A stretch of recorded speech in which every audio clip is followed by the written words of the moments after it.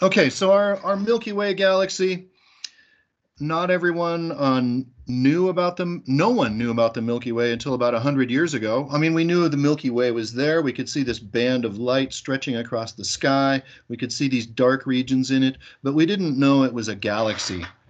That was only proven about a century ago by Edwin Hubble, and the Hubble Space Telescope is named after him. So to get a photo like this, you need to open up your camera lens and allow it to gather light for a long time, a time-lapse photo. And so we're actually getting dimmer light than you would probably see naked eye. And we're seeing a lot more detail in the galaxy as a result, including these dark regions, which are zones of dust and gas, and they block out the light from the stars behind them. And you're probably thinking, wait a minute, I see that there are stars in this dark region. Well, those stars are between us and the gas. These stars are closer than that gas cloud way back there. And these stars off to the side are also part of our Milky Way galaxy. The thing is that it's kind of hard to figure out what's going on because we're inside of the thing. We are inside the Milky Way, and it is way too big for us to get outside of it and look back at our home. So I compare it to, let's say, when you were a little kid and you fell asleep in the car and your parents carried you into a friend or a family member's house and you'd never been there before. They carried you in when you were asleep, and you wake up in the morning in this strange room and you can see what's around you, but you have no idea what the rest of the building is like. You have no idea what it looks like from the outside. And so that's what it's like for us inside the Milky Way. It turns out that by using light of different kinds, X-rays and radio waves, as well as visible light, and then by looking at more distant galaxies, which we didn't always know were separate galaxies, but we were able to prove that. That's what Hubble did, really. By looking at these more distant galaxies, we can compare them to what we think the Milky Way is like. And so now we think the Milky Way is basically a big disk of stars in a spiral pattern. And there are more of them in the middle, so it kind of bulges in the middle. It's basically like we live inside of the edge of a frisbee or of a record or a DVD-ROM or something like that.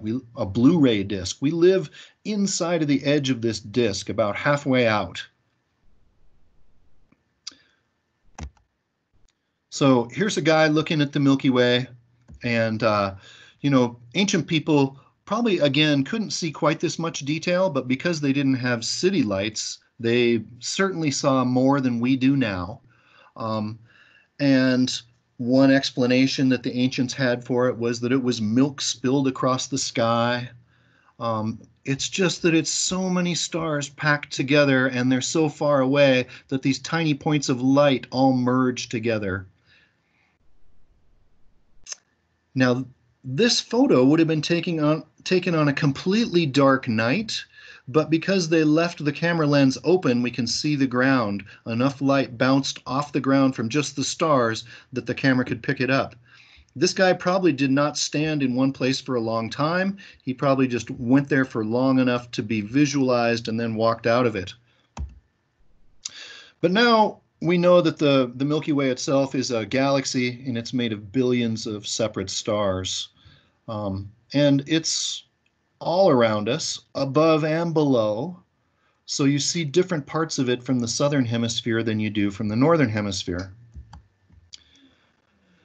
And we also have discovered that this is just one of many other galaxies. So each galaxy can have billions of stars in it, and there are billions of galaxies in the universe, and each of those billions of stars can have planets. And so that, of course, leads to the question, do any of those planets have life? And that leads to the question, do any of those planets have intelligent life? And that leads to the question, does any of that intelligent life, would it have the technology to communicate with us or to travel and visit us? And by our understanding of the laws of the universe at this time and our current technology, the answer to that has to be no, because the distances are too great to cross. The Milky Way itself, if we look at this, it's a big disk. It's flat in this direction, right? The thickness right here is 1,000 light years. That means light released by this star takes 1,000 years just to cross that way. 1,000 years just for light to cross, and we know of nothing that can travel faster than light. So that means communicating with these people would basically be impossible, even if they are out there, unless there's some laws of physics that we haven't discovered yet that allow things to travel faster than light. That's the only possibility of being able to interact with other species from other planets. So in this photo, you can see these dark regions. Those are called the Great Rift, or we can refer to them as dust lanes within the galaxy.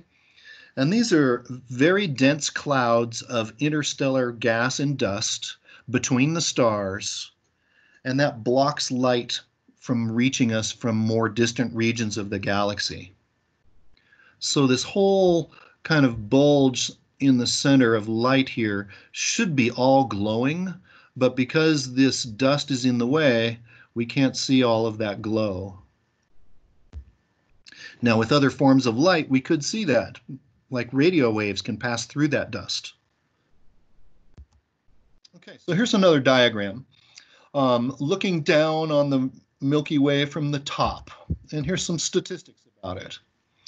So it's about 150,000 light years across in diameter. Now, it might be bigger than that. I've seen measurements ranging from 100,000 to 300,000 light years across. And the way it could be bigger in particular is due to dark matter. Dark matter is any matter that does not give off light, so we would not be able to see it from Earth if it's not giving off light. Like that gas and dust would be dark matter.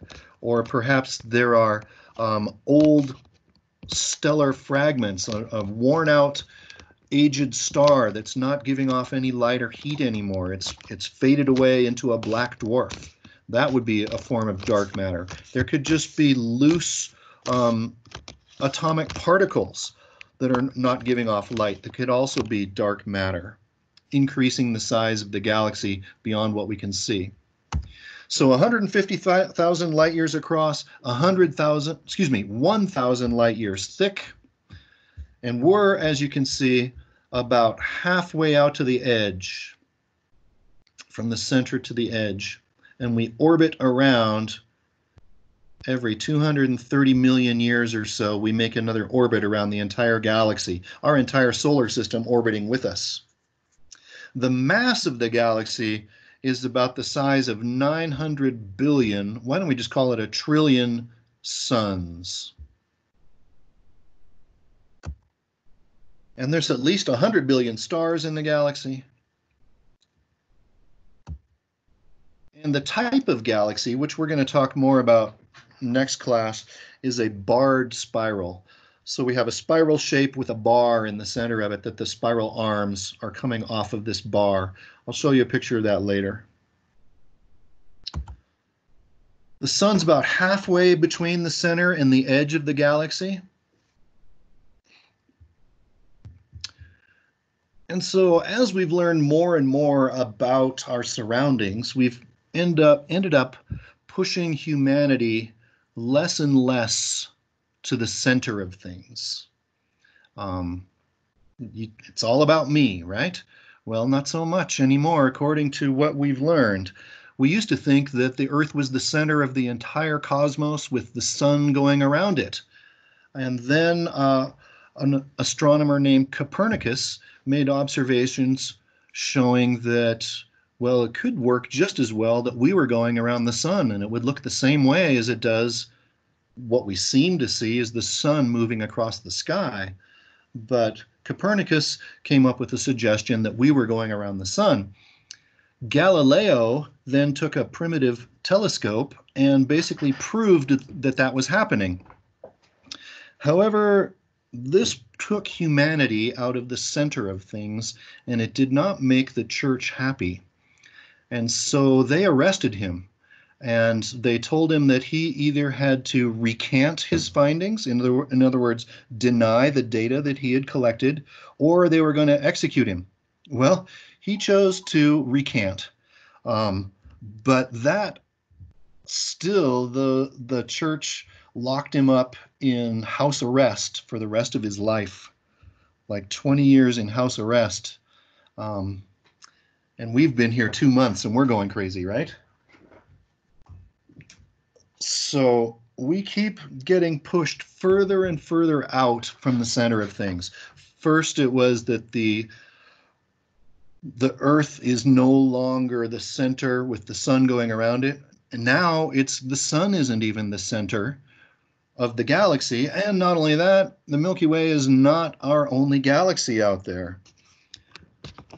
So it takes us basically 250 million years to circle the galaxy once, our whole solar system, which means the solar system's about, I guess you could say, 18 years old in that sense, because a year would be one orbit around the sun for us. A year for the sun, could we consider that one orbit around the galaxy? I don't know, maybe.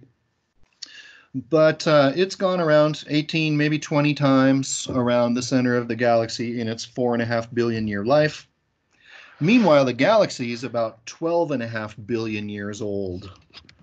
So the sun was formed much later than the entire galaxy, and new stars are still forming today.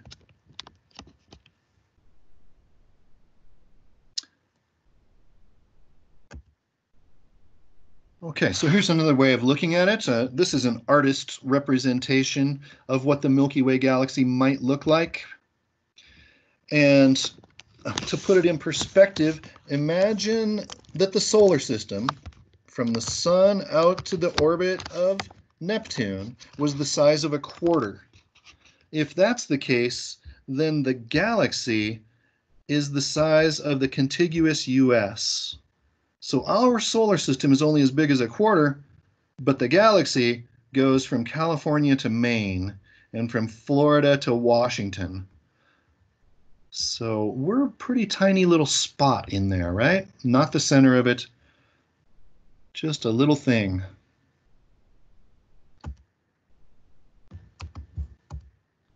Okay, so let's see. On this slide, there's a few diagrams. I kind of like the ones on the bottom. And you could perhaps sketch this diagram of the top view looking down on the galaxy, as well as the one on the side view, and then label its parts, and maybe note some of the characteristics of each of the parts as we go. So the structure of the Milky Way and its different regions of the galaxy. Basically, the galaxy is a flat disk with a bulge in the center. Right? You can see this flat disk and the bulge in the center, so you can label those in your diagram. And then if we look on top of it, we can see that the disk is made of these spiral arms coming from the center out to the edge. As the galaxy is orbiting around, it's forming these spirals. And this is where the new stars are forming, are in these spiral arms. It's also where the sun is, in one of the spiral arms. We're in one of the minor arms. We've actually mapped these and named them. I believe the one we are in is called the Orion arm. And the galaxy itself is surrounded by what we call a halo of other stars, which are in smaller groups, and these are called globular clusters. A globular cluster of stars is like a sphere of stars, a ball of stars, and they're very old and they're packed pretty tightly together, and there might be 100,000 of them in one globular cluster. We're going to look at them in more detail in a minute. And these are more three-dimensional. They're surrounding the entire bulge in 3D, making this halo of globular clusters surrounding the disk of the solar system.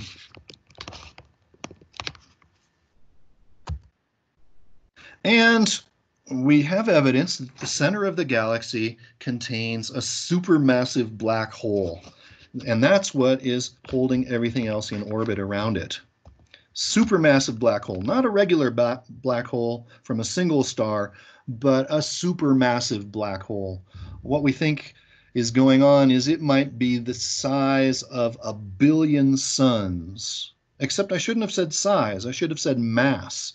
It is as heavy as 1 billion suns, but its size would actually be infinitesimal, smaller than a dot you could draw with your pencil, with the mass of 1 billion suns, which is clearly beyond the ability of our minds to understand it. We just can't wrap our head around matter that is so different than what we experience in our daily life. But that's what a supermassive black hole would be like.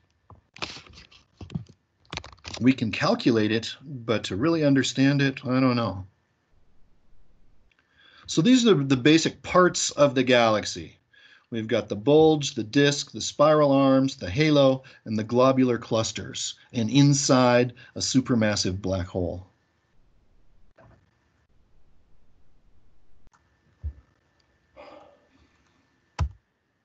Here's another diagram showing this. The star-forming regions are primarily in the arms, not so much in the halo anymore. As we'll see, we're getting new stars in the spiral arms. Here's the sun, approximately. Galactic bulge. Again, this is a barred spiral. Do you see how the arms are not coming from the very center? They're coming from the edges of this bar. That's what we mean by a barred spiral. Black hole in the middle. We have all these clouds of a variety of molecules. Gas and dust is how we could think of them. And that's where we're getting new stars forming. These are also found in the spiral arms. So this is another artistic representation. Okay, let's look at a globular cluster a little more closely. So here's a photo of a globular cluster, and you can see that there are a ton of stars packed together in there. And so these are like a ball of many stars, and it turns out they're quite old stars, and they also orbit the center of the galaxy. But they don't necessarily orbit in the disk. They can orbit from above and from below. Just like the Oort cloud surrounds the disk of the planets orbiting the solar system, the Oort cloud is more three-dimensional, and the planets orbit in a flat disk, two-dimensional. The same thing is true with most of the galaxy is in this flat disk, but these globular clusters are three-dimensional around it. So they're found in the halo above and below the disk of the galaxy. They can contain as many as 100,000 or even more stars than that.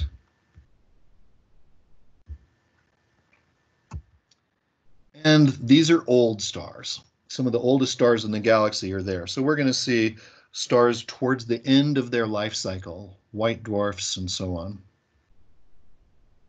So you can actually see globular clusters yourself with binoculars. It's best to look for them in the summertime. And you look to the south where you can find Sagittarius. So you find the teapot of Sagittarius, you find the Milky Way next to it. That's where the center of the Milky Way is, right off the point, I guess the spout of the teapot, center of the Milky Way.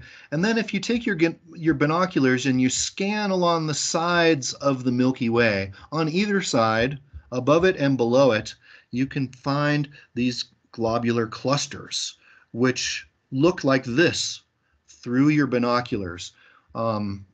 Lots of many points of light all packed together in a spherical shape, a ball of stars all together. Then they have these numbers here, NGC, whatever, depending on when they were classified and so on.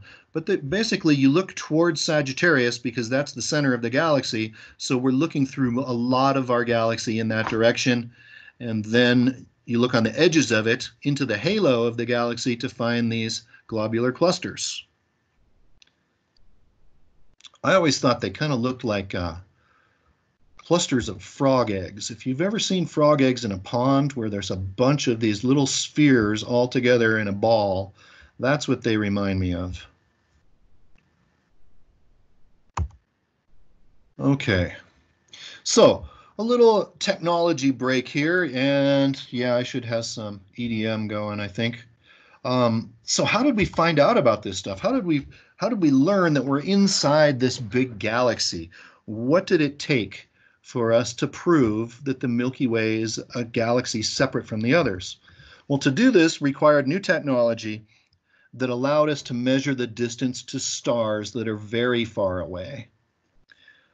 So if you did the star measurement activity last week, you learned about parallax, or we can talk about the parallax angle. And so what happens is when we look at things from a different angle, we could actually use trigonometry to calculate how far away they are. And the classic thing to do is to hold up your thumb about a foot in front of your face and look at it with one eye, but then notice what's lined up behind it. And then when you switch eyes, you'll see that the thumb is lined up with different things behind it. As you switch the angle of your view from your left eye to your right eye, the location of the thumb appears to change. And you could actually calculate its distance using trigonometry, knowing the distance between your eyes, knowing the angle that it changed would allow you to calculate the distance from your eyes to your thumb. And we can do the same thing as that as we orbit the sun. Our angle of viewing the stars changes between June and December. So 6 months apart, we're looking at the same stars at a different angle. And if the background stars are changing, we can calculate that angle. And knowing the distance between our position in June and December, which is about 200 million miles, we can then calculate how far away those stars are using this parallax angle. But that only works for closer stars. If you get too far away, then the angle doesn't seem to change. So some of these parallax stars, close ones, were discovered to be variable stars, where their brightness increases and decreases in a rhythm. They seem to be pulsing in the night sky, like these examples above. So first, we discovered some stars that pulse rather rapidly, and we named them RR Lyrae variable stars. And these guys were first described in the constellation Lyra. Similarly, the Cepheid variables were first described in the constellation Cephus, and they tend to pulse more slowly. So this rhythm of their pulsating light ranges from a few hours to a few months long. And we could calculate that if they were pulsing more slowly, they were actually a brighter star. So a slower rhythm would give a brighter star, and that's its absolute magnitude, its true brightness. So this is different than apparent magnitude. The apparent magnitude is how bright a star seems from our viewpoint, but that's going to be influenced by how far away we are from the star. So if a star is closer, it's going to look brighter, and if it's farther away, it's going to look dimmer. Well, because we could use parallax with these close stars to find their actual distance, we knew their apparent magnitude, but if we know their distance and their apparent magnitude, we can find their true absolute magnitude. And we found that there was always a consistent relationship between the speed of their rhythm and their true brightness. The slower, the brighter. Now, if we know that pattern, we can look at more distant stars. We can measure their rhythms easily, and we can use that to calculate their actual brightness, their absolute magnitude. Once we know that absolute magnitude, we compare that to their apparent magnitude, how bright they seem, and that allows us to calculate their distance. And that's how we found that the globular clusters were not within the disk of the Milky Way. In fact, when we start mapping those globular clusters, we end up finding that they make a sphere with the center at the core of the galaxy. The center of the sphere would be the core of the galaxy. And we are within that sphere. Once we do the calculations, we have found that we are inside this sphere, the galactic halo, and that placed us within this galaxy and not at the center of it, halfway out to the edge. Then we were able to use this same kind of process to look at more distant galaxies and prove that they were not within our own galaxy. And this is the work that was done by Hubble around 1920, 100 years ago, to prove that we are in a galaxy which is separate from the other billions of galaxies out there.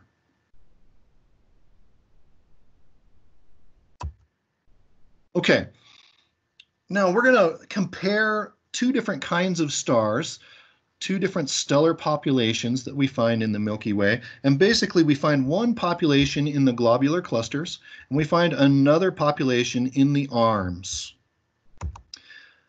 So most of the stars you see at night are within these spiral arms. They're in the disk of the Milky Way. Almost every star you see is part of the disk of the Milky Way, and we're inside of it. So we see some above us and some below us and some to the north and some to the south and to the east and the west. In all directions, we're surrounded by it because we're within it. And we've known about these all the time, you know, since before there were people. As long as you can see the stars, you can see these guys. So when I say discovered, the first discovered, it's not really that they were discovered. It's just that we've always known about them. We've always seen them. And so since we've always known about them, we call them population 1 stars. But then with the discovery of globular clusters, we found that they had different characteristics. Their stars had different characteristics. There is a distinct pattern in the characteristics of stars within globular clusters that was different than the main stars we find around us, the population 1 stars. And since these globular clusters, these stars were described later, because you really need binoculars even to see them, we call these population 2 stars.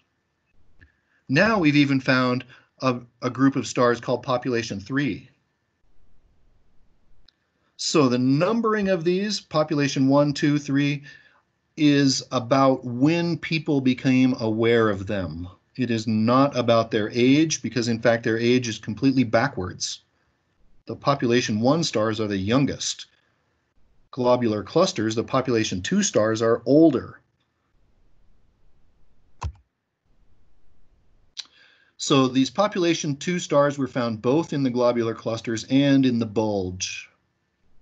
But the spiral arms, primarily population 1 stars. Okay, so how do we differentiate the population 1 from the population 2? Well, it has to do with the elements found inside the star. And by measuring the kind of light emitted by a star, you can discover the elements that make up that star. And the way this works is when you heat up hydrogen, it releases light of certain wavelengths. Helium, when you heat it, releases light of different wavelengths. Carbon releases a different form of light. Oxygen, all the elements release different wavelengths of light, and that allows us to calculate what elements are found inside of a star. So, population 2 stars, the ones in the globular clusters, are almost entirely hydrogen and helium, basically nothing else. And these elements were the first elements formed. They're the simplest and smallest elements, and they were formed towards the end of the Big Bang. And so if a star only contains them, it suggests that they are very old and formed closely after the Big Bang. On the other hand, the population 1 stars, the ones we see all the time, of course they contain a ton of hydrogen and helium. They're mostly hydrogen and helium, but they also contain heavier elements like carbon, oxygen, and iron. So these elements are formed long after the Big Bang. The Big Bang basically ended by forming hydrogen and helium, and then that formed stars. Then those stars, they're burning the hydrogen by fusion, and the waste product of that process is helium. But when they run out of hydrogen, they start burning the helium, and the waste product of that is like carbon. But when they run out of helium, then they start burning the carbon, and the waste product of that is a new element, oxygen, and so forth. And so the elements are built one at a time as stars age. They run out of one fuel, and then they start burning a new fuel that they had produced as the waste product of the previous fusion. So all these elements are actually formed inside of stars, and this is really crazy because these elements that we're talking about that make up everything around us, the sun, the earth, the water, the air, and not only that, our own bodies made of carbon and oxygen and iron, our own bodies are made of these elements which were formed inside of stars. So this is pretty wild to think that the atoms inside of you, the atoms inside of me, were formed in a star long, long ago. And then that star reached the end of its life. It went supernova, exploded, spread those elements across the galaxy. And then elements once again collapsed to form new stars and to form the planets that orbited those stars and to form the life forms and the people on those planets. So it's pretty wild to think that there's an old song that says we are stardust, and it's very true that the very elements that make up your body, your atoms, were formed inside of stars. So this was long after the Big Bang.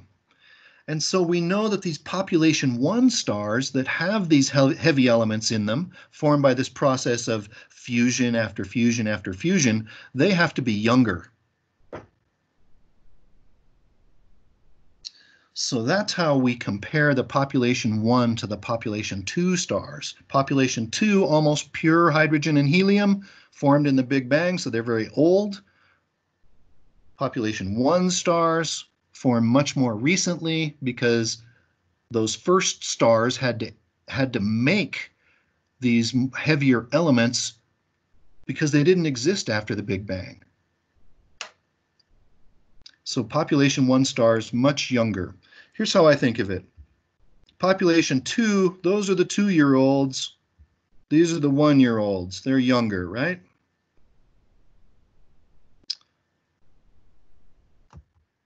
So here's a diagram that shows some of the things we think about with the Big Bang, and we're going to have another lesson on this later. But the Big Bang, basically about 13.5, 14 billion years ago, all matter and all energy exploded out of a single point. Then this made the universe. There was nothing before that, and the universe expanded rapidly at first, and we call this inflation. And so we can kind of see this as a graph. The size went from a single point way up to here really fast, and it continues to expand.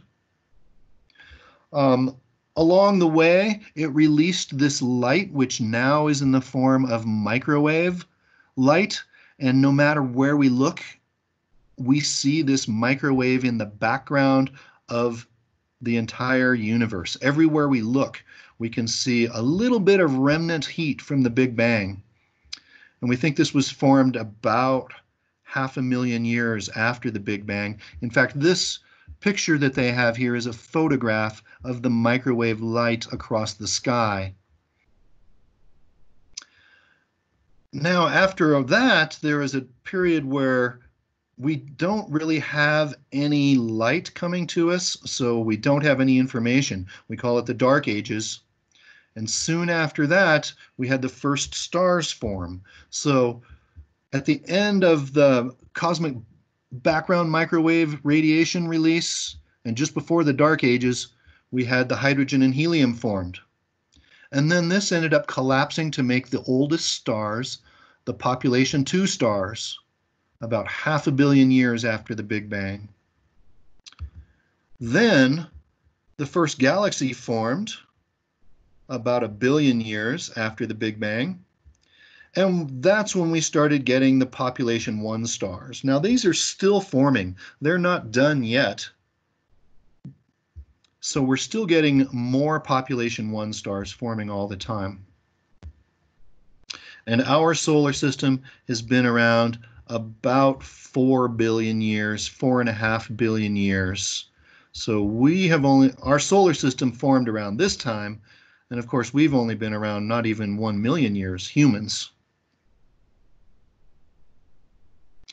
So here's a comparison, a chart comparing the characteristics of population 1 and population 2 stars. So the population 1 stars are found primarily in the spiral arms, whereas the older population 2 stars in the halo and the bulge. So they're distributed a little differently. Then we can compare the percent of the star made of hydrogen and helium versus heavier elements. And for both, we find out they're almost entirely hydrogen and helium, but only a tiny, tiny, tiny fraction is heavier elements in the population 2 stars, whereas a reasonable amount of the population 1 stars are these heavy elements. And this shows us a differentiation in their ages between less than and more than 10 billion years old. Since these ones are so old, the population 2 stars, they have already aged to the point that they've collapsed down into white dwarfs. Whereas the population 1, the younger stars, are on the main sequence, they're giants and they're supergiants. In the future, they will also age into white dwarfs, and then these will age into black dwarfs, and they'll be like dark matter. So examples include the Sun, Rigel in Orion, Polaris, the North Star. These are all examples of population 1 stars. Population 2 star examples are the stars of the globular clusters.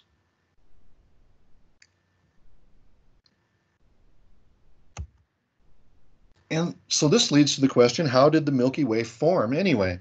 Well, there are a lot of similarities between galaxy formation and star formation. They both involve matter that collapses as a result of gravity, and compression heats up the core, and more distant material orbits the core in a flat disk.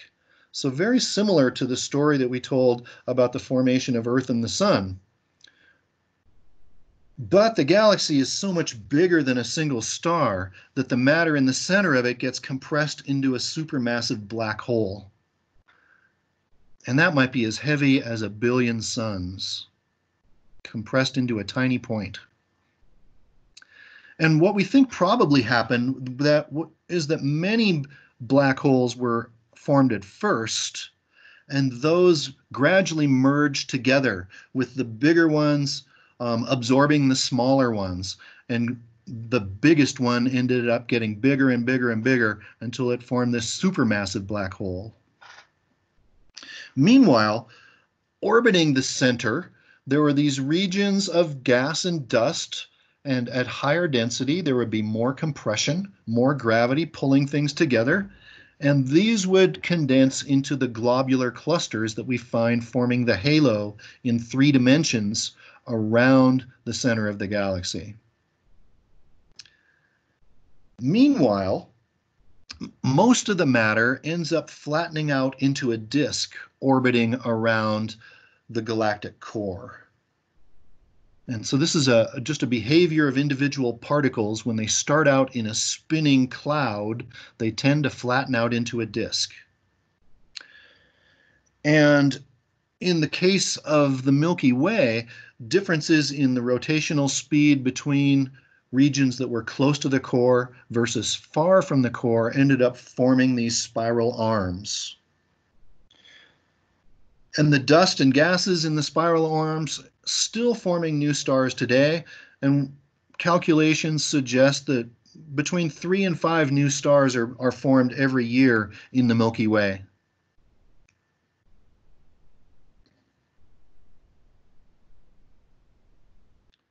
Okay, so we're going to watch one quick video here. And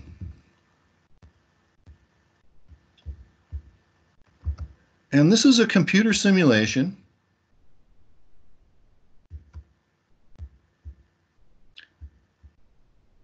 showing the formation of the Milky Way. So they make certain assumptions, like the amount of clouds, the amount of dark matter, the amount of gravity, and they input those assumptions into their computer program. And if the computer program is representing reality appropriately, we would end up with something that looks like the Milky Way. So here we're seeing these clusters of gas and dust being pulled together by gravity. And this is at a galactic scale, so it's like 100,000 light years across.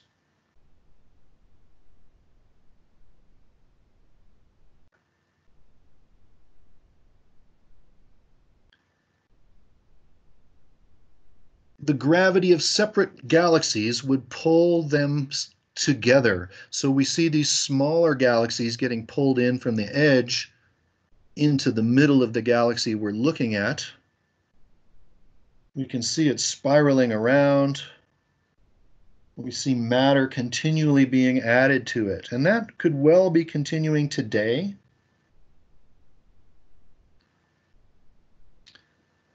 So again, this is on a huge scale, 100,000 light years across, and on huge time frames, billions of years that we're watching this happen.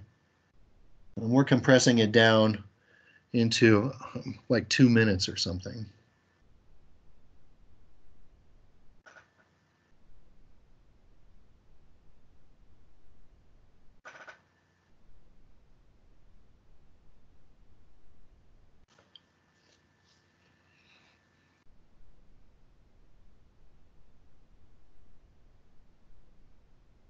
So the spinning that we're seeing here, remember, for the sun to spin around once is about 250 million years to orbit around once. So this is vastly speeded up, but you can see by the assumptions that they made about how the universe operates, the physics of things, they end up forming pretty much what looks a lot like a spiral galaxy.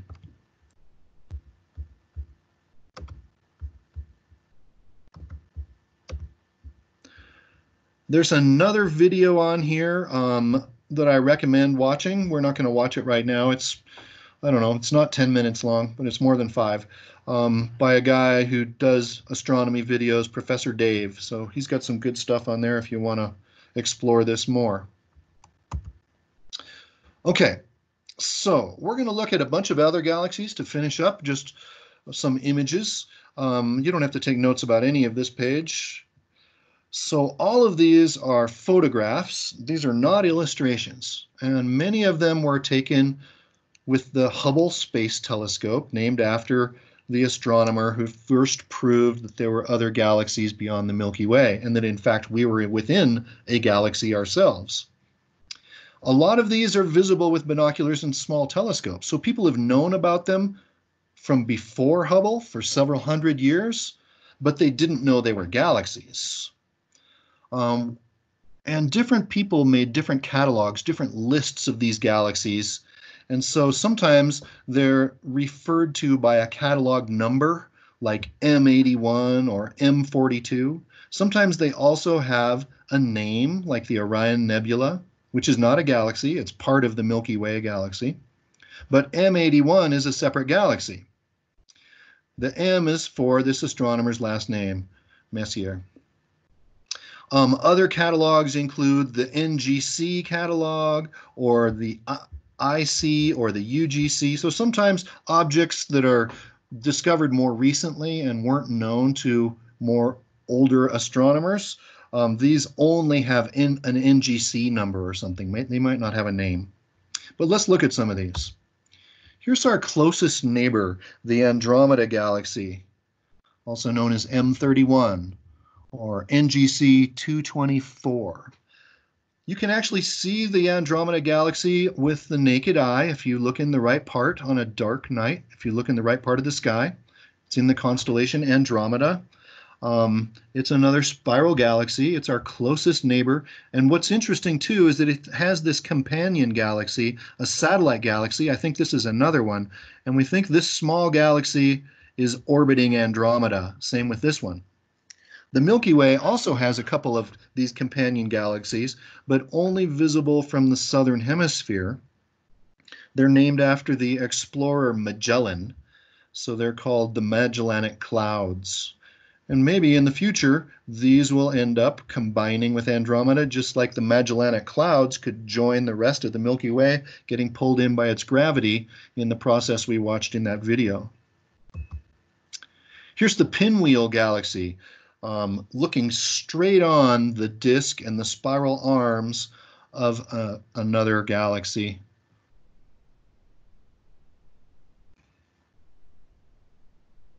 So we're going to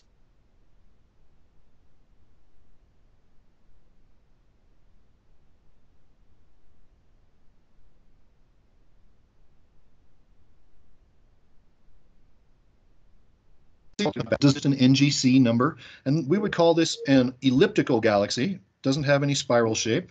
It does have some dark gas clouds and dust clouds in it, probably where new stars are forming.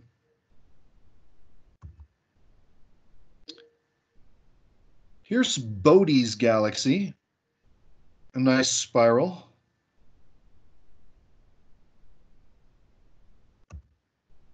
The Sombrero galaxy.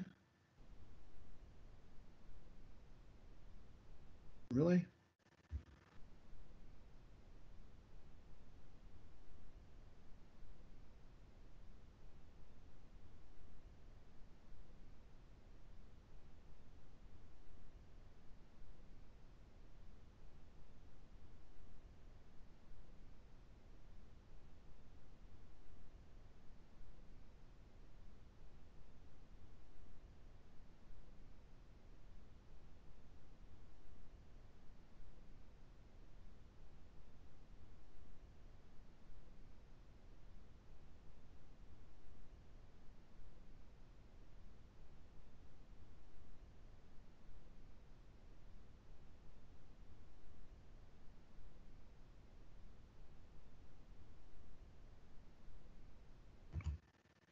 Here's the Tadpole galaxy.